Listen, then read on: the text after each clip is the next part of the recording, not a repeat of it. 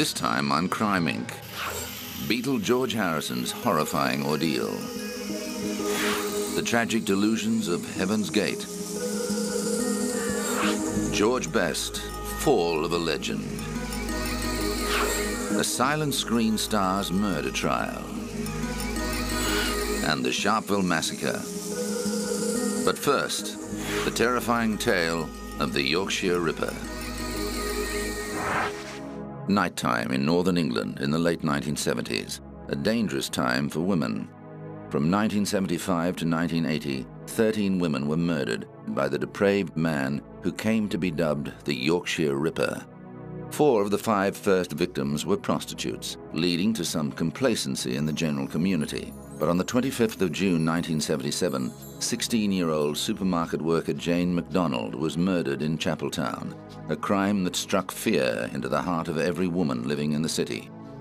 The Ripper would take his victims by surprise, bludgeoning them in the head with a hammer, then slashing them across the stomach and back with a knife, before sexually assaulting them. Huge resources were poured into the police investigation, but the massive amounts of information being generated also proved to be its undoing. With more than 10,000 possible leads filed on index cards, police did not have an effective way of cross-checking information. Police conducted thousands of interviews. One man dragged into the net was an apparently mild-mannered lorry driver, Peter Sutcliffe.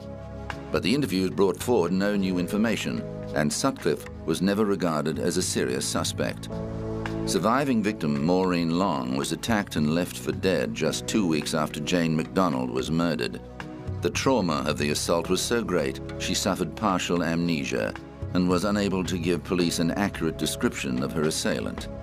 However, on the 2nd of January 1981, police got a break when they arrested Sutcliffe for driving a car with false number plates. Because he was in the car with a prostitute and he fitted many of the characteristics of the killer, including a gap between his front teeth, Sutcliffe was held for questioning. Police realized they might finally have the right man when they discovered a knife hidden in the police station toilet and a hammer and rope at the scene of his arrest. Confronted with this evidence, Sutcliffe calmly confessed to the murders. In court, he pleaded not guilty to murder on the grounds of insanity, claiming, "God invested me with the means to kill prostitutes. Perhaps he's just put me in jail to give me a rest. The prostitutes are still there, and my mission is only partially fulfilled. Perhaps another is ready to take my place." But the prosecution revealed that he told his wife, Sonia, "I did it all. I expect 30 years in prison, but if I convince people I'm mad, I will only do 10 years in the loony bin." Sutcliffe's family was shattered. You had to come to terms with the fact that your son is the Yorkshire Ripper. Oh, naturally we had to come to terms with that, yes. And it's been a dreadful, traumatic thing to have to do. Sutcliffe was found guilty on all counts and sentenced to life in prison. He was later diagnosed as a paranoid schizophrenic and transferred to a secure psychiatric facility. It's unlikely he'll ever be released.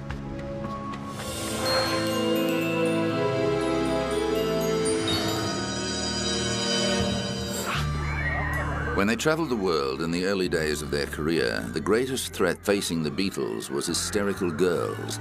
The Fab Four continued to grow in popularity, and when they disbanded in 1970, the Beatles were undoubtedly the most popular band in the world.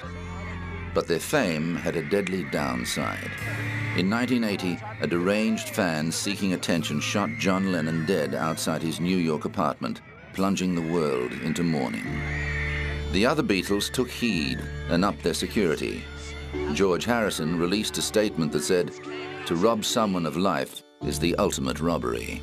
He eventually invested in a heavily fortified 100-room mansion at Henley-on-Thames in Oxfordshire, England. But George's security is not just for his personal safety, which obviously worries all famous people. He wanted to be secure for his privacy. But despite extensive precautions, Harrison and his wife Olivia came close to death when an intruder attacked them on New Year's Eve 1999.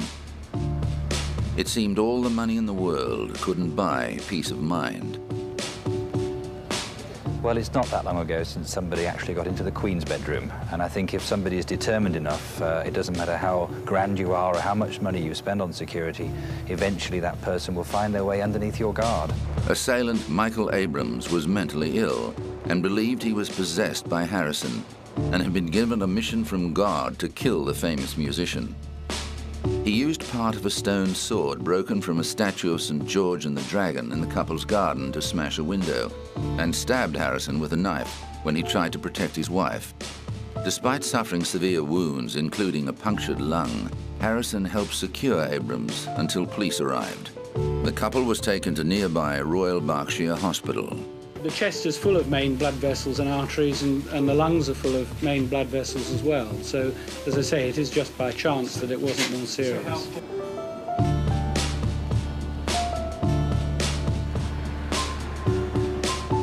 Harrison quipped that although he realized the man wasn't a burglar, he certainly wasn't auditioning for Harrison's band, the Travelling Wilburys. Who knows? It could be a number of things. It could be an obsessive fan, could be somebody who simply didn't like him. I don't know. When the matter went to court the following year, Harrison read a statement to court describing how he could taste blood in his mouth and heard his lung deflate as Abrams plunged the knife into his chest. There was a time during this violent struggle that I truly believed I was dying, he said. Abrams was acquitted on the grounds of insanity and was admitted to a psychiatric institution for an indefinite period. Harrison became a virtual recluse until his death from cancer just a year later.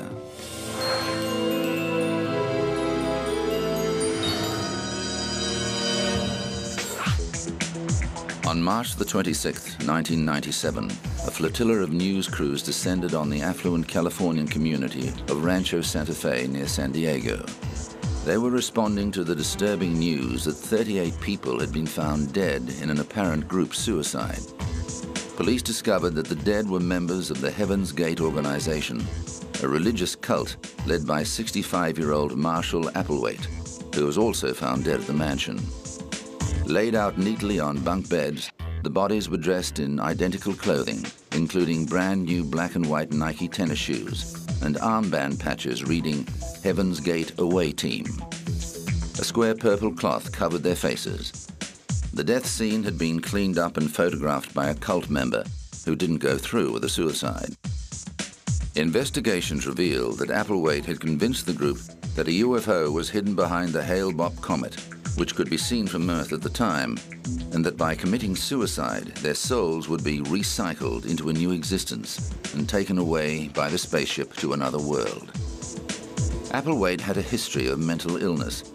His acolytes believed he was the second coming of Jesus Christ. Sadly, they paid the ultimate price for their delusions.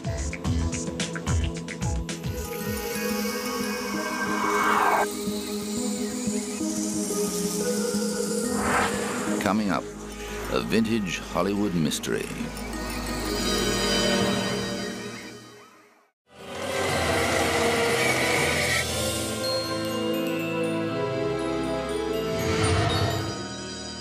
George Best was one of the greatest footballers of the 20th century, a player whose speed, balance, and goal scoring thrilled the nation again and again. His fellow Irishman cheekily summed up his position in the footballing world as Maradona good, Pele better, George Best. But like so many with phenomenal talent, Best had equally powerful demons. In his case, a chronic alcoholism that led to his premature death at the age of 59 in November 2005.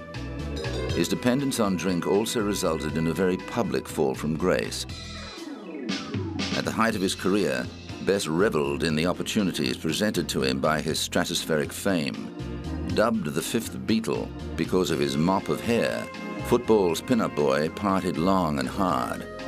I spent a lot of my money on booze, birds, and fast cars, he once said. The rest I squandered. At one plush hotel, a valet recalled finding him in bed with the current Miss Universe and £20,000 in cash scattered over the bedclothes. The man himself said of his many conquests, "I went missing quite a lot. Miss England, Miss Wales, Miss World." But as the swinging 60s receded, so did Best's footballing career. In 1970, at the age of only 25, one of the greatest talents the footballing world has ever seen was on a downward spiral, fueled by constant drinking binges. They led to a conviction and 3-month jail term for drink driving and assaulting a police officer in 1984. But while Best was mortified at going to jail, Ford Open Prison had no complaints, scoring an impressive player for their football team. Best's wife at the time, former Playboy bunny Angela MacDonald James, stood by him, but the marriage ended shortly afterwards. In an interview following his release from prison, Best was both repentant and defensive. I did something that was wrong, and I had to pay for it. I think I was a little bit punished, a little bit heavy, but as I say, not a very pleasant experience. But it's all behind me now. It's over and done with, and hopefully, I'd like to think I've learned a little bit from it. You really are a case of the soccer idol who's fallen from grace and become a public nuisance, even a bore. Do you really think you can mend your ways this time? All my problems have been drink-related, and if I can stay off that, there's no reason. I'm very, very busy still. I mean, I'm fed up reading this rubbish about me being a fallen idol, as if I'm lying in the gutter and I don't work. I earn more today than any other footballer in England. But Best was declared bankrupt just a few years later. His drinking worsened, and in 2002, his long-abused liver was replaced in a successful transplant. But amid much controversy, Best failed to mend his ways and was back in court 2 years later on a drink-driving charge. He was banned from driving for 20 months, but before the sentence could be completed, Best was dead from a kidney infection. At his request, the News of the World published a photo of him in hospital just before his death with the comment, "Don't die like me," reportedly a warning to others of the dangers of alcohol abuse.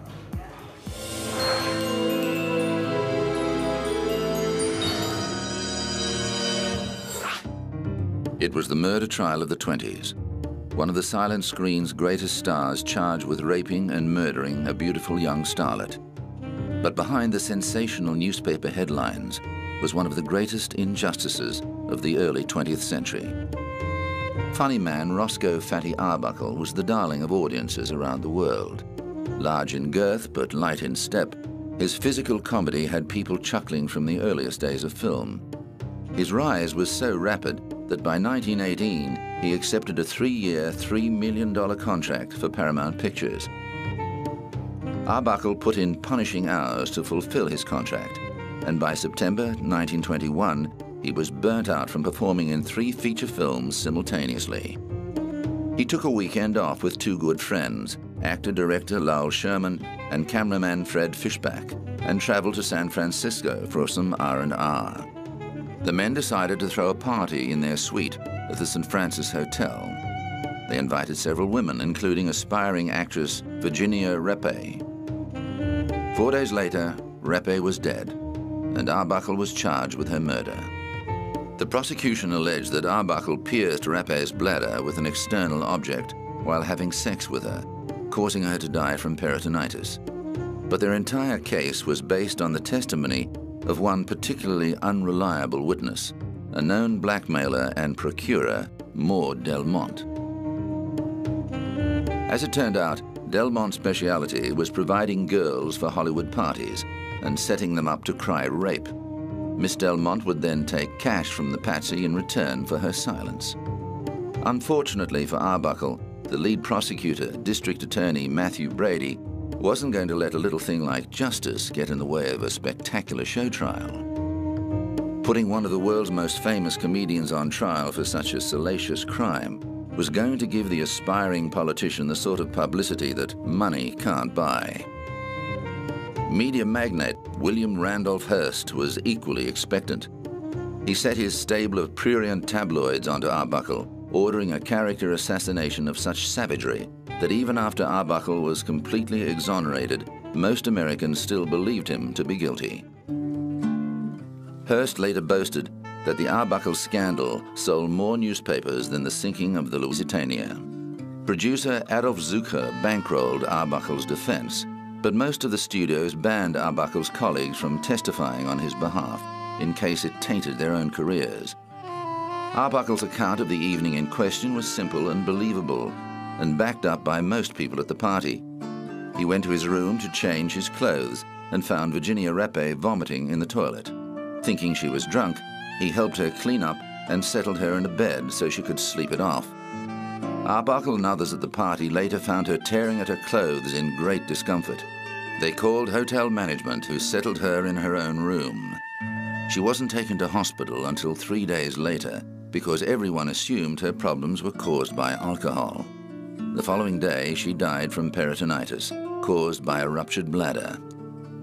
After the defense presented a letter detailing Delmont's plans to extort Arbuckle and listed her many convictions for racketeering, bigamy, fraud and extortion, the judge threw out the rape charge, but he held Arbuckle could go to trial for manslaughter. When the case came to court, the first trial was declared a mistrial after the jury was unable to agree on a verdict. The second saw the same evidence presented, with the addition of a new testimony from a prosecution witness who revealed that the district attorney had forced her to lie. But still the jury was unable to come to an agreement, and the matter was forced to go back to the court. At the third time, it took the jury just 6 minutes to return a verdict of not guilty.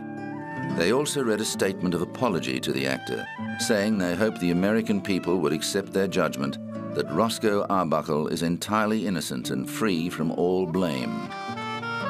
Sadly, that wasn't enough to resurrect Arbuckle's career. The public had turned against him. Cinemas blacklisted his films, and he began to spiral into alcoholism. Arbuckle died of a heart attack in 1933, aged just 46, a broken and forgotten man.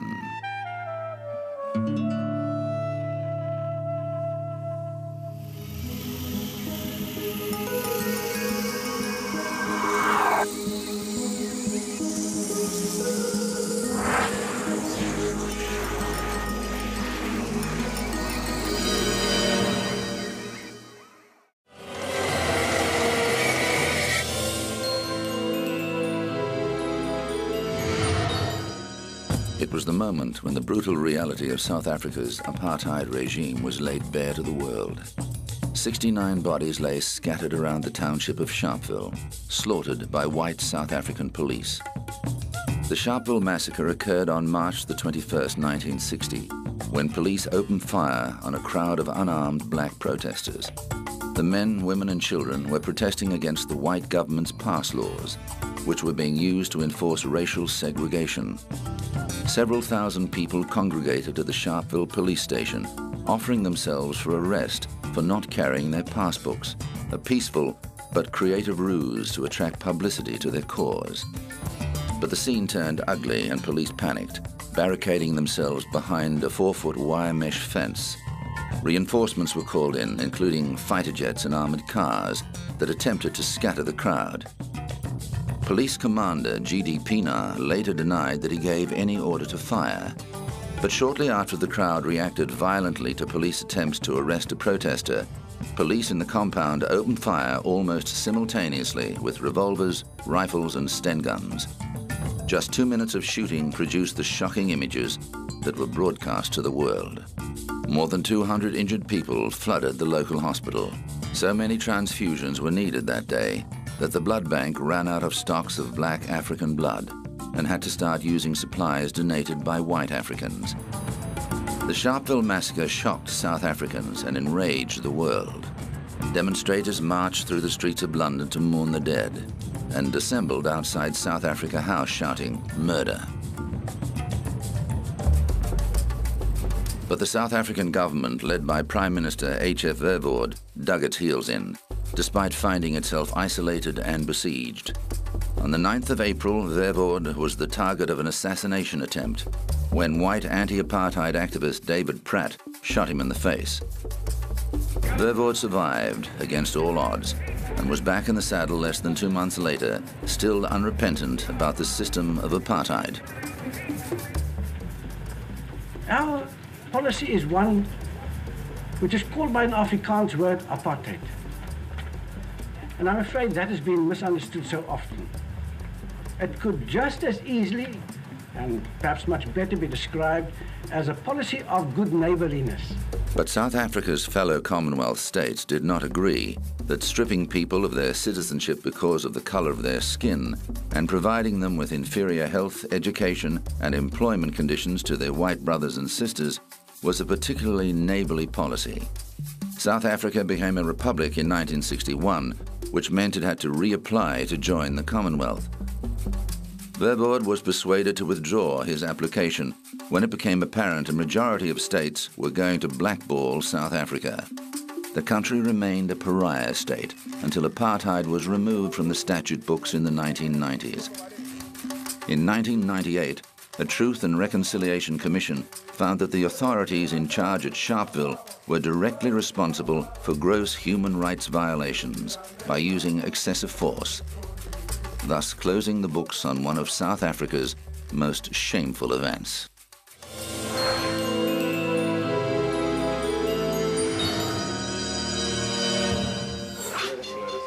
With the sun casting long shadows in a Caracas cemetery, the Venezuelan priest puffs a cigar and mumbles a few words about the life of Ishmael, a dead thief at the center of a strange cult devoted to criminals.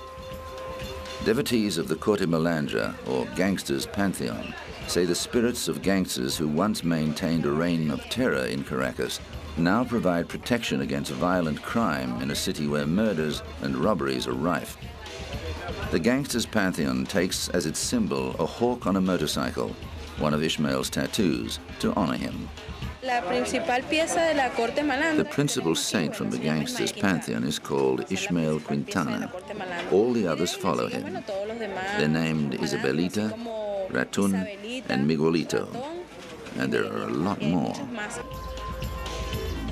These notorious criminals once preyed on poor hillside neighborhoods, but believers in the Corte Malandra say the spirits of the dead criminals are trying to make amends for their villainous past by protecting people and helping those who might be tempted into crime. When Ishmael was alive, he lived in Batari. He was a criminal who robbed. He robbed the people with money, and he gave the money to those who had none. He was like a kind of Robin Hood. Nina became a follower after spending 4 months in intensive care with a gunshot wound. She spends her days selling candles to offer at the tombs of Ishmael, the Rat, and Isabelita in South Caracas General Cemetery. She says she has seen pensioners, army generals, and even high-ranking police officers paying their respects at the tombs. 60% of the people who live here are older. Mothers who have children with problems, drug addiction. They have children who are in jail. They do drugs. They have problems with the law. So they come here to ask the saints to solve their problems. The Villain's Pantheon is part of the Maria Leonza cult. And not all followers of the goddess Maria Leonza believe the Villain's Pantheon has a place. Invocar a la Corte Malandra es invocar energías negativas. ¿Qué tipo de energía? What type of dark energy can come from this? Hablar de que cuando tú invocas, we don't sell any of that stuff, and we don't use it either. Con fuerzas de la naturaleza. ¿Qué tipo de energía? That would put us in touch with really bad vibes. Que es una Corte Malandra. Asesinos, ladrones, criminales de cualquier clase. These people are killers, criminals. Que en un momento tú los vas a invocar para que te ayuden con qué energía. Whenever you ask for their help, what kind of things might happen? ¿Cómo puede quedar el aura impregnada? But the cult remains popular with many people and has even spread as far as Cuba and Spain.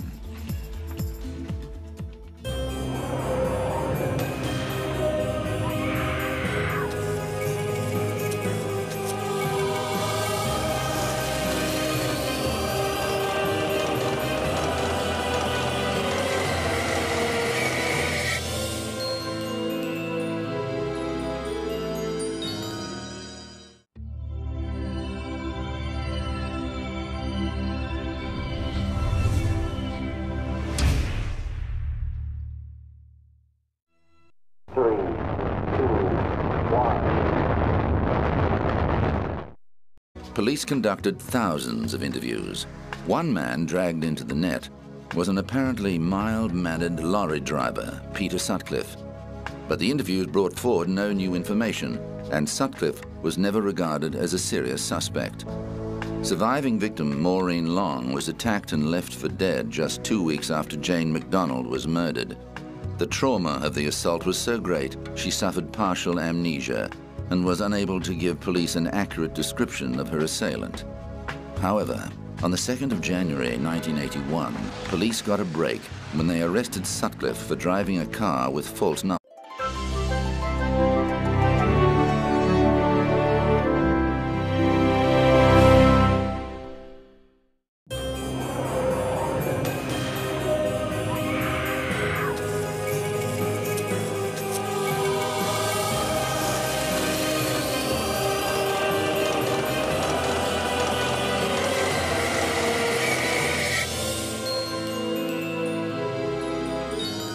This time on Crime Inc. Beetle George Harrison's horrifying ordeal. The tragic delusions of Heaven's Gate. But on the 25th of June 1977, 16-year-old supermarket worker Jane MacDonald was murdered in Chapeltown, a crime that struck fear into the heart of every woman living in the city. The Ripper would take his victims by surprise, bludgeoning them in the head with a hammer, then slashing them across the stomach and back with a knife before sexually assaulting them. Huge resources were poured into the police investigation, but the massive amounts of information being generated also proved to be its undoing. With more than 10,000 possible leads filed on index cards, police did not have an effective way of cross-checking information. George Best, fall of a legend. A silent screen star's murder trial. And the Sharpeville Massacre. But first, the terrifying tale of the Yorkshire Ripper. Nighttime in northern England in the late 1970s, a dangerous time for women. From 1975 to 1980, 13 women were murdered by the depraved man who came to be dubbed the Yorkshire Ripper. 4 of the 5 first victims were prostitutes, leading to some complacency in the general community. Number plates. Because he was in the car with a prostitute and he fitted many of the characteristics of the killer, including a gap between his front teeth, Sutcliffe was held for questioning.